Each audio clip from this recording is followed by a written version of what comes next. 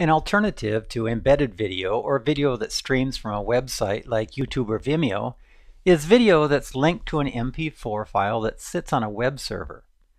This method is certainly less common than embedded or streaming video, but it can be useful if you need to link to content that's stored on your corporate website or on another website where a direct link to an MP4 file is offered. For this lesson, open the InDesign file for lesson 205.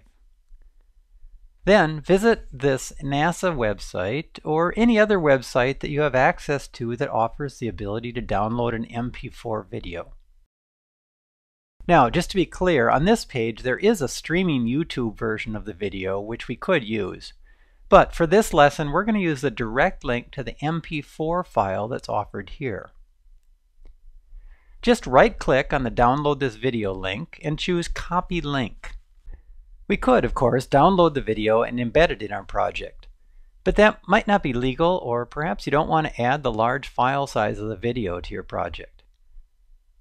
Back in InDesign, paste the link into a text frame just to examine it.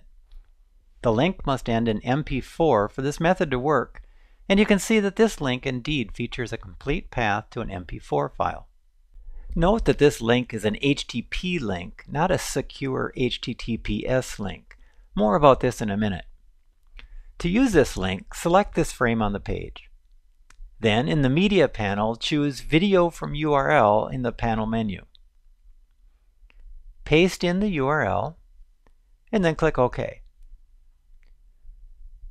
Now, today's browsers really want secure HTTPS content. But as you saw earlier, the link we're using is HTTP, not HTTPS. To ensure that the video plays properly and to be able to choose a poster frame in the Media panel, we have to convert the link to HTTPS. To do this, just run this Convert Video URL script that's automatically installed by in5. You'll find it in your Scripts panel. All you need to do is select the frame that contains the video link and double-click on the script.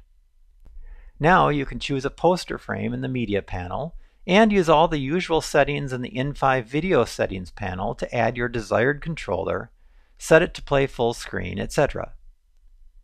Let's export this and see how it looks. Again, this is probably the least common way to include video in an in5 project, but it's good to have the option for when you need to link to content stored on a server that can't be streamed or that you don't wish to download first.